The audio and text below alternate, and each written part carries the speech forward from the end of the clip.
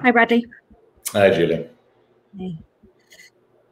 So, all in the audience, a very warm welcome to this, which is actually the last in our first series of LinkedIn Live. So to those of you who've been following us all the way through, thank you.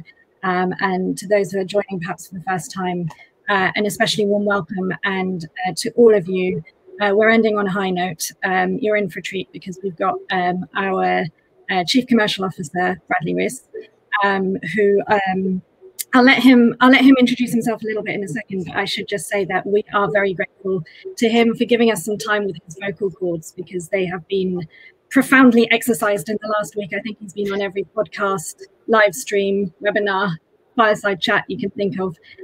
So thank you, Bradley. Hopefully we can have a bit of fun with this.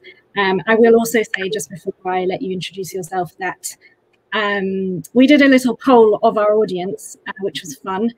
And what we saw is that we have a really interesting crowd amongst you. We've got CFOs from merchants, we've got investors, people interested in fintech, and people who are just kind of maybe lay people who are interested in payments, and why wouldn't you be?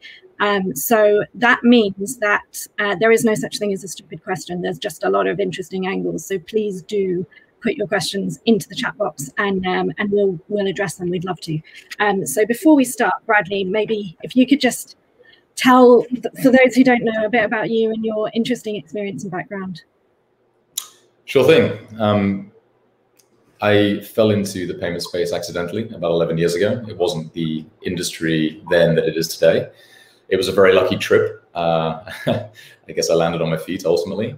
But it gave me the opportunity to work with some of the world's largest merchants as they sought to expand their payments capabilities globally. So I have a lot of experience of, again, working very much hand in hand with some of the biggest players there. Anyone in the audience today, I'm pretty sure that the guys I've worked with have handled transactions of yours, be they the largest streaming companies, social networks, what have you. Started off in San Francisco, had 5 years in Asia Pacific, based in Singapore, in the UK as well. So I like to think I should be able to share experiences on a fairly globalized view.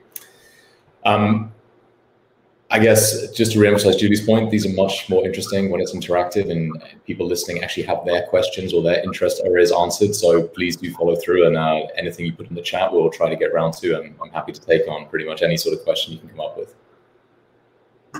Yeah, absolutely. Thanks, Bradley. So just while people are thinking of their questions, I think we can maybe get started with one that I've sort of been thinking about myself in the last week or so. I know, I think broadly this session is on customer experience. I would also say to anybody watching, I think we're happy to do a bit of off-topic Thursday. If there's something beyond experience that that you'd like to ask Bradley, take the opportunity, don't hold back. But I think on the sort of point of customer experience at the checkout, I think we spend a lot of time thinking about it. We're not a B2C company, but we are, as I think you've said yourself, the special sauce behind some of that, that interface at the checkout and that experience. But nobody goes to the checkout for an experience. I think that's kind of well understood. So a case in point is that you were recently quoted talking about the distracted shopper and how to kind of how to harness them when they are so very distracted, and I think particularly they are so when they're shopping online. So just to kind of quote you back at yourself from the article in Payment Source, where you said payments is a vehicle to access customers. How do you access customers when they walk into a store and are on a smartphone? And I guess even more complicated when your store is also on that very competitive screen space, the smartphone. So I guess what I'd love to do, maybe the journalist who quoted you didn't have time or space in their article, is just to unpick what you mean, what the context of that is, and what you mean by access to the customer at the checkout. Yeah, sure. It'd be probably easier just to say it was a misquote and move on, but no, it's something I believe in, right? So ultimately, what is payments? Well, it's different depending on the circumstance. Often you don't want the payment to be visible in any way, shape, or form. But what I meant by that quote was there's a convergence that's happening gradually, but it's been happening for a fair old time now. The card industry, for people who don't know, is referred to as CNP traditionally, card not present, and card present. The reason it was called card not present versus online or digital was because that terminology existed before the internet. This was actually meant to refer to things like what's called MOTO transactions, mail order, telephone order, where the card is not present, but someone at the call center would actually be entering details manually if you were signing up for your, I don't know, subscription. This could have been like old school catalog subscriptions back in the 90s, for example. Obviously, that's evolved a lot since. But nowadays, really, if you're on the merchant side especially, you probably need to have a much more holistic view of how customers are interacting with your brand. They're not just reading from that catalog they would order in the 90s. They're not just walking into your store. They are accessing you whenever they want to, through whatever medium they choose to. Obviously, mobile phones are the thing people think of first and foremost. But even within mobiles, there's innovation taking place. You know, am I accessing it via your web browser? Am I accessing it via your dedicated app? Or am I in my Tesla, my IoT device, effectively doing my shopping as it's self-driving me on my way home? I mean, increasingly, it's about understanding where your customers are going to be interacting with you and trying to cultivate an experience around that. I think one of the more recent developments, it's actually flown quite under the radar, considering, I think, the impact this will have. But similar to how WeChat Pay in China is both a messaging app, a marketplace, and a payment service, Google quite recently, they didn't call it Google Spot, even though that is what it's called in India, I believe. They piloted this in India. It's been live for quite a while, so you can find a lot of information about it. They then launched, I believe, in Singapore next. And I believe there probably are plans to take this global very quickly. But effectively, this is now using a single app on your phone to collate multiple merchant apps. So again, is this now a new channel and ecosystem that you would need to interact with? Yeah, very, very possibly. What's the value for the customer? Well, you know, do I want to download every app under the sun? No. But if I open my Google app and I'm in a Costa Coffee, a Starbucks, or what have you, is it great to have a kind of an in-app native experience without having to have another app added to my 500 already that are on my phone? Yeah. So you're starting to see, as I said, like a constant evolution. And I think that's what I meant by this, is really just keeping your finger on the pulse of these, not paradigm shifting changes, but these gradual evolutionary steps that allow you to be at the forefront of these new emerging channels and really to be able to meet the customer where they want to interact with you. Yeah, that's really interesting. I think, well, you mentioned your own APAC experience. I guess a lot of this has come out of that region. I was speaking to some of our folks on the ground over there in Singapore who were basically saying, even if you've got like, I don't know, a religious lifestyle manual, it's I mean, they were referring to one specifically. It's now an app, and it now has payments embedded. Everything is embedded payments, and that is just table stakes if you want to operate in that part of the world. To what extent are you seeing the same being the case where you are on the West Coast, and how far do you think that will carry over to the West in general? Sure. So I'll do a quick shout out to the Monetary Authority of Singapore, who I'm sure are not listening, but they're an excellent regulator. I mean, one of the reasons you see so much innovation in Singapore, I mean, Singapore's an amazing testbed market, right? It has effectively a dual lingual population, which covers English and Mandarin, which is fantastic. You're talking about the addressable market you have if you've mastered those two languages, but it's obviously 5.5-ish million people on an island, very self-contained. There are no sort of delivery challenges if you're trying to launch a physical good product, but you can really use it kind of as a test bed. Incredibly, astute, well-educated, digitally enabled population, very wealthy as well. So it's not even a bad sort of domestic market to have. But that's, I think, one of the reasons, a combination of all of these factors playing into one another. And I think that's also the other thing. When you look at innovation, where it's coming from, it's rarely about one genius pushing it forward. It's normally a collective effort that, again, has very heavy ties into things like compliance and regulation, which maybe aren't that sexy, but are necessary enablers and validators, I think, of new business models as they emerge. As it pertains to the West Coast US, the US actually kind of got stuck in a bit of a hole when it came to payments because they had the first mover disadvantage. So while it absolutely was an advantage for a while, the reason, like when you're going to a retailer here, I will still be asked today during COVID to pick up their pen that they have sitting and sign. That's unbelievable. It's unbelievable. Contactless has existed when I was working as a waiter back at Pizza Express when I was 18 years old.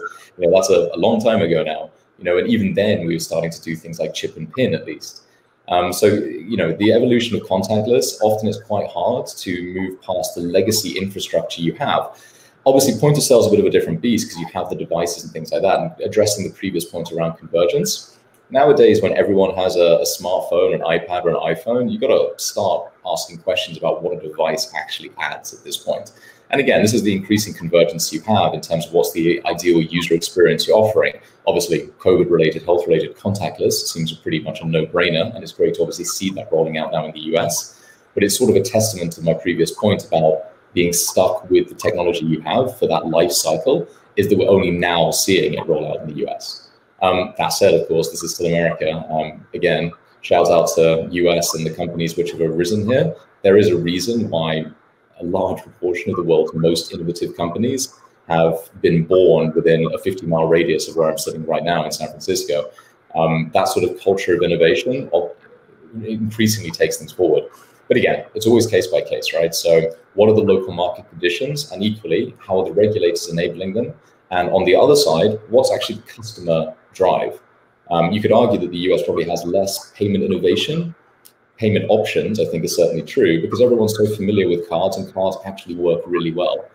In markets like Indonesia, for example, where you have 70% of the country is unbanked still, or roughly in that nature, obviously, you can't employ the same sort of standards. So in some ways, necessity then is the mother of invention, and you find that payment mechanisms are put in place which help to, I guess, get around some of the more core macro elements, such as an unbanked population.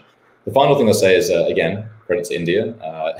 I think UPI, the Unified Payments Interface, is a really good example of how you can actually learn from, I guess, attempts elsewhere. They weren't the first to attempt kind of an open banking initiative, but they definitely did a really good implementation of it. But at the same time, they also weren't encumbered by having this legacy architecture or legacy technology, especially as it comes to physical devices in place. So in some ways, they were able to leapfrog and move ahead to the next phase of payments without being burdened by the past.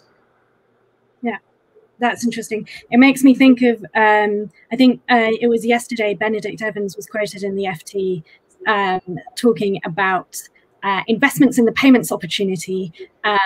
You could think of it as a small tax on the future of the internet, which is the future of the economy. That sort of suggests a belief that digital payments will become increasingly just ubiquitous wherever and however we're talking about it. It's inevitable. I mean, if we're looking at drivers, you have to go macro to start with. Like, is this a broadband-enabled country? Is actually a really key element. Nowadays, you almost take that for granted. It doesn't matter. I'll go back to Indonesia as example. It almost doesn't matter what Indonesian island I would be on. I would still have 3G on my phone. So I think nowadays, we're moving in sort of steps where there are certain elements which get taken for granted. But there are definitely more supporting factors that play into it. And obviously, any sort of new technological innovation, the world is becoming increasingly connected, enables this. But again, it also comes back to that point. I can't believe how much I'm talking about regulators this week, but you need them in some ways to enable. PSD2 in Europe, there's a framework in place and consistent standards which banks are mandated to adhere to. That level of standardization and consistency allows for a really good framework to actually build innovation. If you look at what someone like Plaid did in the US, they are pretty much had to go individually to every single bank. So that's, good for them. They obviously did a lot of legwork there. But in Europe, in theory at least, it should be easier to roll out open banking initiatives based on the fact that there is now this framework which has been encouraged to provide not just innovation on the banking sector, but equally competition to the card schemes. Yeah. Thank you, Bradley. I've just seen, we do have a question, so that's great. Thank you, Suleiman. So this is one actually, Bradley, from somebody, Suleiman Smoo, who says he's interested in joining us at checkout.com. And he just wanted to ask what we at checkout.com need to do to pass our competitors like Stripe and Adyen. That's a good question. I hope you have an interview lined up, and hopefully you can repeat my answer, and hopefully it's the right answer. I mean, Stripe and Adyen I have a lot of respect for. I'll just preface it with that. To take a step away from the question, and this is again, if I'm saying the obvious with people who know payments very well, I apologize. But if you don't, and that's most people, then kind of understanding what the payments value chain is first and foremost may help understand our positioning, and actually Adyen and Stripe positioning within the sector as well. Typically, a merchant connects into a gateway. And a gateway effectively is an aggregator of multiple merchants who may connect into one or multiple acquiring banks. The acquiring bank themselves is using a processing platform to interface with Visa and MasterCard, and Visa and MasterCard in turn interface and communicate with your issuing bank. That's your bank who gave you your card. You can also throw in fraud platforms as an additional bit of fun, but in the traditional kind of model of payments, you potentially, in between a merchant's website, be it Amazon, Netflix, Facebook, whoever, and your bank, there are a whole bunch of companies and different platforms and technologies which are effectively in the transaction's way, is how I view it. So the transaction will go to the gateway, to a risk platform for a pre-auth decision, back to the gateway, to the acquiring bank, and the acquiring bank's processing platform more accurately, who then communicates with Visa MasterCard, who then communicates with the issuing bank, and then the transaction goes down all the way through that same chain, doing a post-auth check with the fraud platform to the gateway, to the merchant, who then hopefully receives something like authorized as a code. They may not. There's actually hundreds of things that the issuing banks can send back that may mean that the transaction's failed for different reasons. So again, taking a little bit of a history lesson to payments here, that model wasn't disrupted until, and again, credit where it's due, Adyen were the first to do this. They collapsed that four-party model into a single state solution. Stripe were the second to do it. And the last company to do it, the most recent company to do it, the company who's built on the latest technology to do it, so this is how we start to then differentiate ourselves, to be completely blunt, is Checkout. They say imitation is a great compliment. We don't necessarily have to be the ones who create this shift. We just have to be the best at doing it. And I think that if you're looking at the secret sauce that exists within payments, a lot of it pertains to what I alluded to there around issuer responses. It's around data. There's a vast amount of transaction data sent in the authorization request and returned. Now, in that older model, again, bear in mind that the processing platform used by a bank may well be 30 years old as well. I'm not even kidding. They don't really have the capabilities, the technical standards, and they certainly at the time weren't people that I don't think viewed payments in this way. You won't necessarily be collecting data that you think is relevant. So by the time it gets back to the merchant, a data set may be up to 90% diluted. And again, if you see 10% of the data, you can't make very accurate decisions on that. Now, more importantly, what are you making decisions about? You're making decisions about why did my transaction fail and how can I potentially recover it? So you're focused on conversion rate optimization. And on the flip side of that, you're saying, how do I empower my machine learning models that my fraud system relies on to accurately detect fraud patterns as they emerge? That side too. So basically, if you're able to harvest data and leverage it properly, you're able to boost sales and you're able to reduce fraud. It's a great trade-off. Now, we have the architecture that enables us to do that because we see the end-to-end journey of the transaction. I think one of the advantages we have, and I'll use that phrase again, we have second mover advantage in this space, is that a lot of the best technologies, the things that we were able to base a lot of our systems on, they just weren't available in 2006 or 2009. So again, I think that technology moves on very quickly, Moore's law or whatever we want to call it. But again, just being kind of the most recent entrant into this space, adopting what is now, I think, accepted as the optimal payment model in terms of the transaction routing, we just have a more recent version. It's like having your Audi A4 from 2001 compared to today. It was cool in 2001. It still is kind of cool now in a retro way, but obviously things have moved on a bit since then. Thanks, Bradley. And hopefully that was a good answer for you, Suleiman. I would just say thank you for all the cheerleading in the chat. It's nice to hear people thanking Bradley for his great insights. There's a question for you, Bradley, an interesting one. Eager to know Checkout's view on crypto. That is a rabbit hole of a question, isn't it? Checkout's view or my view, I guess those two are probably aligned relatively closely. I think that we're very comfortable being on the forefront of things. I think crypto is. It's funny, right? So Visa have a Visa crypto team now. If you talked to Visa a couple of years ago, the idea that they would even have T-shirts with Visa crypto on, and yes, I have one. They were kind enough to send me one. It's kind of crazy, right? But this is the thing. It's legitimized. The legitimacy has clearly increased. I think to say that crypto is a fad is now really, really hard to justify, as hedge funds and various other massive financial institutions are buying tons of it. But as it relates to, I guess, our view, we have a comfort level in accepting the crypto as part of this overall ecosystem of commerce that exists in the digital world. And we're very happy to work alongside that. Now, I think the question, I'm going to interpret it this way anyway, relates to, do we plan on accepting things like cryptocurrency? never say never. But today, the reality is that most transactions online, they're just not actually taking place in Bitcoin or Ethereum or anything else. Could they? They absolutely could in the future. There are definitely some limiting factors. As I said, Visa, MasterCard doesn't work badly. But I often view this through the lens of, if we were to accept Bitcoin, what problem are we solving for that exists today? And that's actually quite hard to answer, because payments is getting more streamlined, more optimized. And it's the same thing around, why would you have a QR code in your restaurant if I can just tap my card and walk away? Well, you're probably not really solving a problem for a customer, are you? I mean, it's just as frictionless, or actually more frictionless to tap your card and take out your phone. So I think sometimes you need to view it through the customer lens and understand why, for the end customer, would it be appealing to make a transaction directly with Bitcoin? And of course, if you hold Bitcoin, then yeah, it may well be. It's like using anything from your bank balance.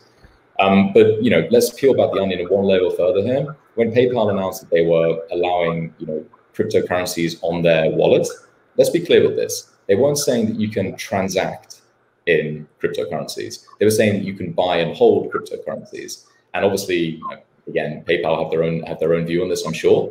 But it's really about holding them as an asset class, almost like a commodity, and then you can convert them back to a fiat currency to actually make a transaction. So again, is cryptocurrency actually a currency, or is it behaving a little bit more like a store of value? I think it's still the latter today, and that has a lot of value in itself, right? But I don't view it yet as a necessity for merchants accepting payments digitally or online, in the vast majority of industries anyway, because I don't think necessarily there's a problem that's yet being solved by it.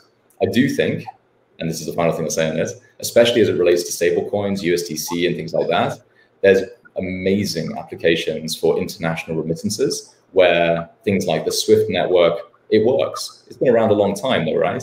And taking 3 days and costing $40 to send money over the world is not exactly what we would consider optimal.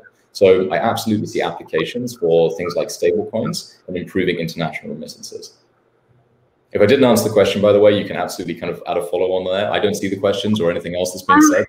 Bradley, there's so many questions coming in. I think I'll just mention, someone's just said thanks. Now let me check my Bitcoin account to see if you have the Elon effect or not. So, there are actually a whole bunch of really good questions. Maybe I'll summarize them and you can, so you know what you've got.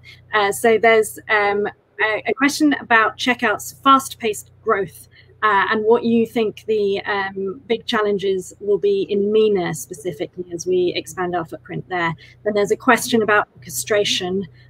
So Cormac O'Reilly Smith has sort of mentioned companies like Prima, Paydoc, Apex, and GR4VY. There are some others too, so that's another question. And then another one I'll just kind of bundle in here if you've got time, is how the B2B space is actually responding to this kind of technology that we're talking about. Cool. Really good questions. So, okay, reverse order, I guess, as I remember the B2B one most freshly. B2B is funny because things like SaaS, right? The SaaS model that Benioff is widely credited, rightfully credited with inventing. How are smaller merchants, especially SMEs, and obviously, even a small merchant may have multiple SaaS subscriptions for businesses. Effectively, why not run them as a card transaction? If you have a corporate Amex, that's what we're seeing a lot happening nowadays. And again, it comes down to friction. I'm not saying that SaaS is optional, but some of the SaaS services that a company may choose to use, it is almost like an impulse purchase. You think it's going to help you with your marketing analytics. You're not sure. But if you didn't buy it, your company doesn't collapse. So it still comes down to the same sort of buyer tendencies about, well, they're interested right now, they're on your website, capture that transaction. And if you're saying you have to sign up and there's a purchase order, come on, that's really not helping in terms of going out to market. So I think that's kind of just the high level, I'll say, on the business side, especially in the recurring space, especially understanding that SaaS is normally subscription-based. We're seeing a lot of growth there. The other question was related to orchestration, I believe, as the companies mentioned, we're all kind of startups in the orchestration place. To say we're ahead of the curve on this one, and we were. To say it was, foresight that brought us there, yeah, I'll give our team some credit for that. We bought the category leader process out over a year ago, I think now. for that very reason. Orchestration is amazing in terms of where it fits into a life cycle journey that a merchant goes through. So let me explain very quickly what I mean by that.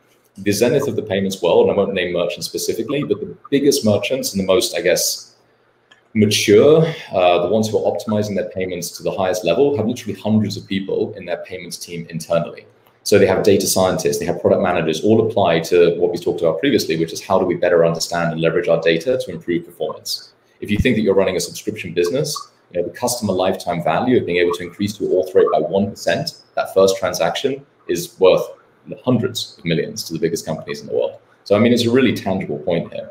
Now, how do you get to that level? I always call it kind of the Netflix level. I don't know if anyone from Netflix is listening, but I mean, this is a huge compliment. Their team is really, really good. But they really understand payments and how it works as well. But you're not going to get there kind of overnight, So how do you almost kind of have the closest thing to kind of a really mature payments organization in a box? Well, when you're starting out, you may well go to one of the, the specialists in the SME sector, like a Stripe or a Braintree. They're very good at, helping merchants accept that first transaction. Then as you mature, you start to look for slightly more in-depth tools that you can use for your business.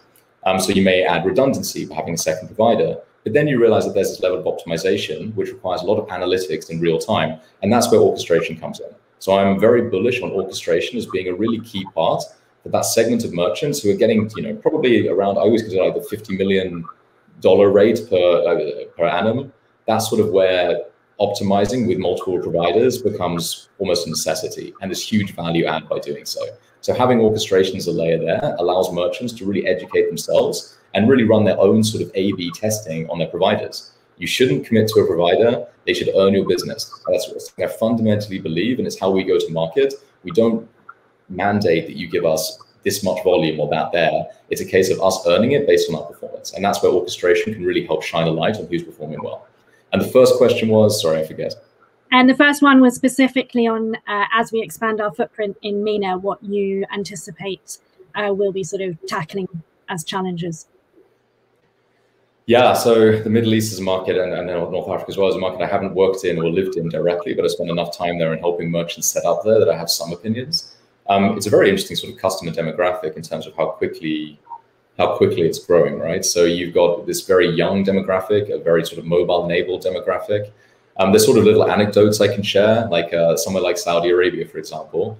It's a very iOS-dominated market. Everyone has iPhones, basically. However, there's also mandates around things like strong customer authentication. So things like Apple Pay are an amazing tool in Saudi Arabia because you get to tick the strong customer authentication box and at the same time have a really frictionless checkout. Your alternative is to go through, the old 3D Secure model, where there definitely will be a challenge and you're breaking up the transaction process. So again, it's kind of understanding from a macro level, broadband enabled, affluent population, can afford iPhones, iOS dominant. How does that segue with how I go and meet my customer? Well, offer Apple Pay is a really short answer for that. There's also a local card, MADA, that actually links via Apple Pay as well. A little bit of a shameless plug for checkout. We're the only provider in the world who can actually offer MADA, the most issued card in Saudi, on Apple Pay. So again, you really have to dig deep on these sort of emerging markets to understand how you should optimize your payments. It's not necessarily a kind of more is more game. Do you offer cards? Yes. But how are you offering them? Are you linking them to the channel or the actual mechanism, like a pass-through wallet that enables the best checkout experience as well? But obviously the demographics of these markets, Africa really especially as well, I mean, it's really exciting. I think at some level, payments is driven by population size, inevitably. And obviously, the African population is growing so quickly that inevitably you're going to see a lot more innovation coming. And you've already got some great payment companies who are operating there. I should also maybe say just a small plug. When we talk about MENA, we talk about MENA P now because we are also in Pakistan. And we've been doing a little bit of work on that region on the research side. Definitely a very interesting space to be in as well. We've hit the half-hour point, and we've had lots of really interesting questions. So thank you for those. Hopefully you found it interesting by the looks of your comments. Oh, someone's just said also don't forget Sanat and KNet for Middle East market. So we've got some good feedback here. If you've got more questions in due course, check out our blog page, and there's a space there where you can send us questions. We'll get them through to Bradley or whomever else, and feedback to you. I've also got to mention that we have an ebook on some of these topics available, which there should be a link in the box for you to follow. And anyone who tuned in with a special interest in conversion at the checkout in particular, we've partnered with ICD recently, and there's also, I think, a link for you to follow there. And okay, just before we drop off, Bradley, I know we've taken a lot of your time. There is one more question. I feel like I'd like to give it to you if you don't mind. How do you democratize trust between buyers and merchants where the schemes have little penetration? That's a fun one to finish on. How do you democratize trust, and what was it, sorry? Trust between buyers and merchants where the schemes have little penetration. That's the wording of the question. Yeah, okay, so I'm going to again interpret that in my way. So where the schemes have little penetration, I'm going to interpret as where there's very few Visa and MasterCards issued, for example, or Amexes or UnionPays or what have you. Trust is often built up in that way with things like 3D Secure and strong customer authentication. 3DS2, it's not maybe a super exciting topic, but it is definitely going to help improve fraud rates and conversion rates and customer experience. I think it's actually going to help on all fronts. So asking it in the way of non-card base is quite an intelligent way. That said, things like PSD2, the framework is around all payments, not card payments. It's just the fact that things like Ideal in the Netherlands, for example, inherently has that challenge that means that it is SCA compliant by nature. So a lot of these payment methods, because they also have sort of an external link, very often when you're choosing to pay with not a Visa MasterCard, you're actually redirected away from the website you're on. So I think the trust is actually quite instilled there, because it's not necessarily between you and the merchant, it's between you and your bank. If I'm directed away for an online banking transaction, do I trust, okay, in the Netherlands, ABN AMRO and my Dutch account? Yeah, I'm using my online banking facilities to log in. So normally you find that your trust with your bank, who may have had you for customers a decade, is going to probably override any lack of trust you may have in a merchant who is the first time you visited their website. By no means always the case. There's a lot of fraud, there's a lot of spear phishing. You need to be careful with the consumer as well. But I think the fact that you're redirected very often to an external site where obviously they know you because you select that payment method, maybe you're an Alipay user and you have your account login details, I think that in itself instills quite a lot of confidence. I think cards have always carried more risk, which is why things like 3DS2 is specifically applied to the card acquiring world and is not as necessary for local payment methods where there is often a two-step process in place already. Brilliant. Thanks, Bradley. You've given us a lot there, and there's a lot of thanks and love coming through on the comments. So I think that's a great way to end. And thank you all guys for your questions as well. Wishing everyone a really good rest of their day. Thanks, everyone.